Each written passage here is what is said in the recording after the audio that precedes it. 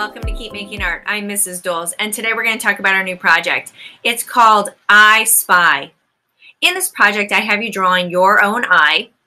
Then, in the background of that drawing, I have you dividing the space into 6 different sections. The different sections are representative of who you are, kind of like a self-portrait. Then, after the drawing is complete, I'm going to have you go on a color scavenger hunt.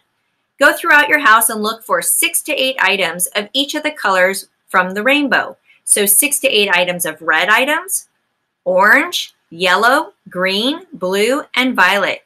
Then once you've gathered all those items and you've completed your drawing, you're going to put it together into one art piece. Photograph it and send it to me. Let's get started drawing.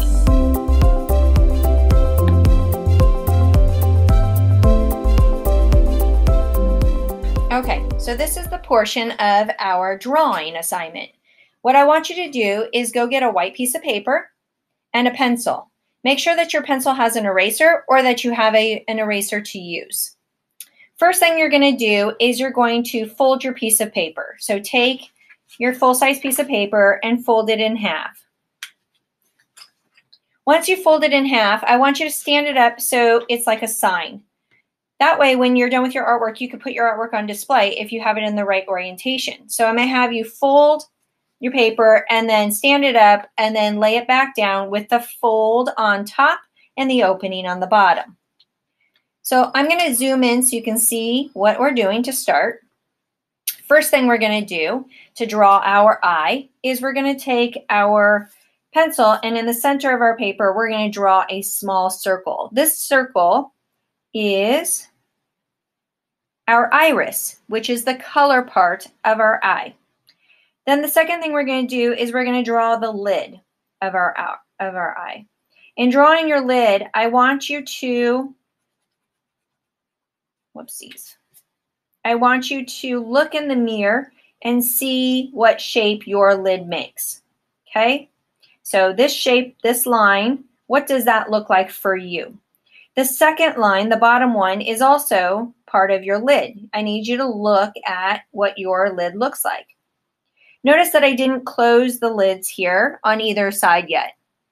I also left a gap space between the iris and the bottom lid. You don't want the iris resting on the line on the bottom.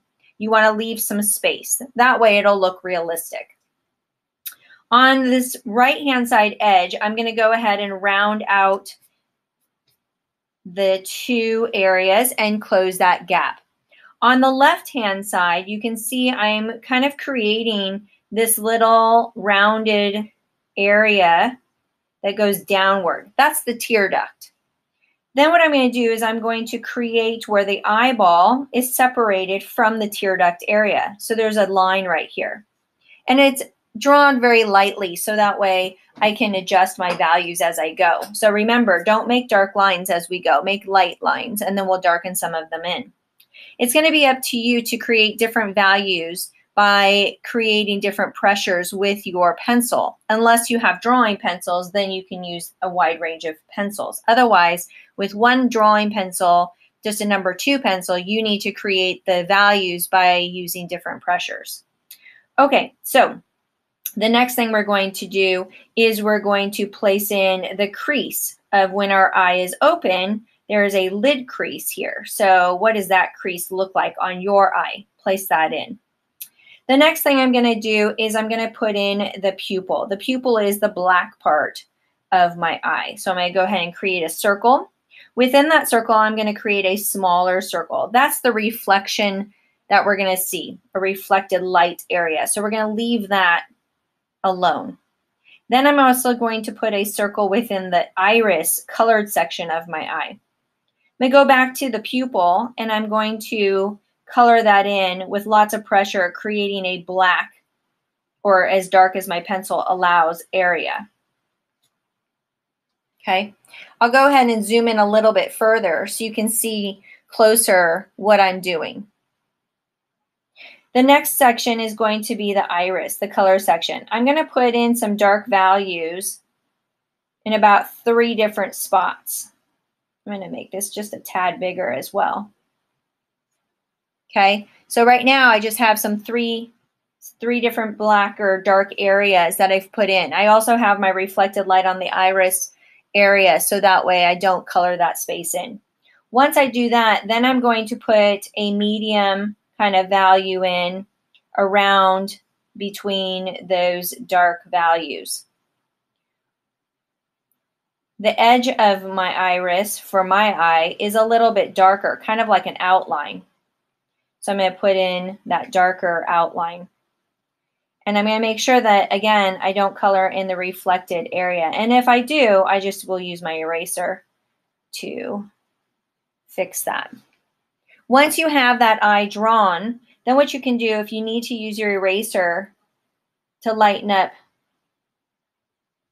the values, you can. You can go ahead and go in there with your eraser, and you could either blend your values by just lightly rubbing, or you can remove some of the graphite to create a really light value area. Okay, so once you have the pupil and the iris drawn in, now we need to work on kind of some details to make this look a little bit more realistic.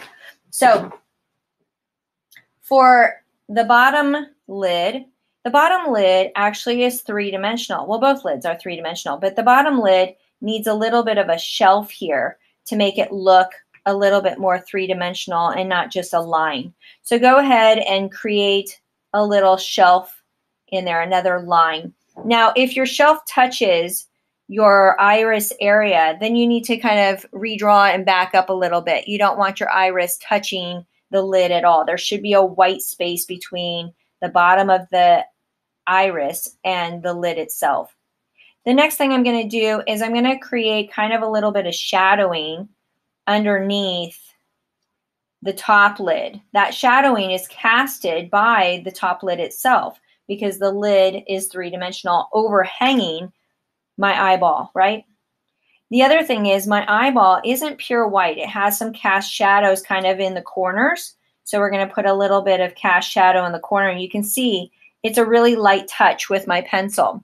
If it gets too dark, again, I can use my eraser to kind of tidy up and make better value changes.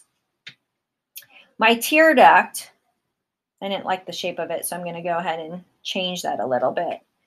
If after looking at my eye here, I can see that it's not as big as I have it. Is a pinkish kind of hue, so it's going to read in black and white a little bit darker. So you want to put in that kind of dark value, medium to dark value. Not as dark as the pupil. The pupil is black. So in relation to black versus kind of a deep rose kind of color, you want to make sure that you're matching those values. Once you have those values in to make it look a little bit realistic, then you can start to really put in some darker values.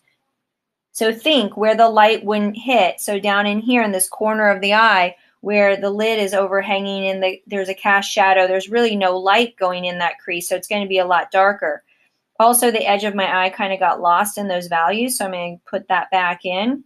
And up at the top and at the bottom, again, where the light's not hitting, is going to be a little bit darker. So you want to put those in. Same thing with the crease in my eye. I might want to give it a little bit of value on those edges where it really creases, or I've got a few more wrinkles maybe. I don't know. You have to look to see what yours looks like. After I do that, the other thing is everybody's got some veins in their eyes. So lightly give yourself a few veins. You don't want to look like you've been up playing Fortnite all night. So just put a little bit in there. On that camera, it looks pretty dark. So I'm going to use my eraser and tap them just a tiny bit so they look less veiny, and just a hint of line work in there. Okay. So then once you're done with that, the next thing are eyelashes. The thing about eyelashes is this can go from looking pretty realistic to really fake and cartoony. You have to think eyelashes without makeup on them are really just strands of hair coming out to protect your eyeball. So they're not growing in one order. They're not all the same length. Some of them are thicker. Some of them are bunched up. So really the bottom ones are very, very fine. and you want to put them in kind of going different ways and just lightly put them in. And you can see that looks really nice and realistic. If you put them in as hard strokes, you're really going to lose this eye to looking like a cartoon. Okay, so the next ones are the top ones. So again, look at where they start. You probably have a few here, and then I'm lightly just putting in just a few. That one curled. If it curls, great. If they don't curl, don't put in the curls. Think about where they're bunched up. Take a look at them. If you have real dark ones, make a few of them dark. Mine are very fair and very light and very thin, so I'm not going to put that many. The other thing is, after you're done doing that, you want to go in and really put in some of these values that maybe got smudged or lost or could use a little bit of darkening. And if you darken too much, you can always go in with your eraser. I'm going to put just a few kind of darker eyelashes in so that way it reads a little bit better. All right, so that's kind of where I'm at, and I think it looks pretty good. I'm not a fan of this little triangle whiter area, so I'm going to just touch that up a little bit. There we go. And it looks a little bit droopy compared to what my real tear duct looks like. So I'm going to fix that area there. Okay, so once you have the eyeball drawn, then what you're going to do is you're going to divide it into 6 sections. You can get a ruler and really get this thing divided by, perfect measurement, or you can basically just take your lines and divide it into 6 sections. 1, 2, 3, and then 4, 5, 6. So there you got your 6 sections. And then from there, in your sections, you're going to put in information. And the information is your self-portrait visually represented. So what I want you to do is I want you to, in the top section, I want you to put a design. And in the right section, I want you to put your favorite food. And then I want you to put kind of things that represent you and what you like in the next one. In the bottom area here, I want you to put another design. And I want you to put your name over to the left here and your favorite place over to the top left. So if we were to number these off, 1, 2, 3, 4, 5, and 6, you can see, let's see if I can zoom out a little bit more, and I'll put them side by side here. And you can see in section 1, that is a design. Section 2 is your favorite food. Section 3 is all about you and things that make up who you are. Section 4 is a design. Section 5 is your name. That's how I'm going to know this is yours, right? And then in section 6, it's your favorite place. So in my design, I have kind of these scale kind of things that represent kind of like the ocean and fish and different things like that. I have my favorite food, which is Mexican food, and I have a taco, tomato, onion, pepper, and avocado, and some chips all in the background. In the All About Me section, you can see I have my potter's wheel, I have my paint palette, I have my 2 kids' name, my running shoe, music, my favorite flower is a sunflower, I have an apple because I'm a teacher and I teach at Rancho, and I have my dogs, Roxy and Cosmo. So that's all about me pretty much in a little area drawn out. I have these swirls to again represent kind of the ocean and wind and earth elements. So you can see my designs really relate to each other because they're all about being like at the beach. And then my name, which a lot of times when people can't pronounce my name or get stuck if it's Doles or Poles, I tell them because of the pineapple, Doles. So I've got a little pineapple there. And then my favorite place is the beach. And I love being in California. I love living here. So I've got a little heart in SoCal there, and I've got the sunset because that's my favorite part of the beach is the sunsets. So that's what we have for our drawing part of this project.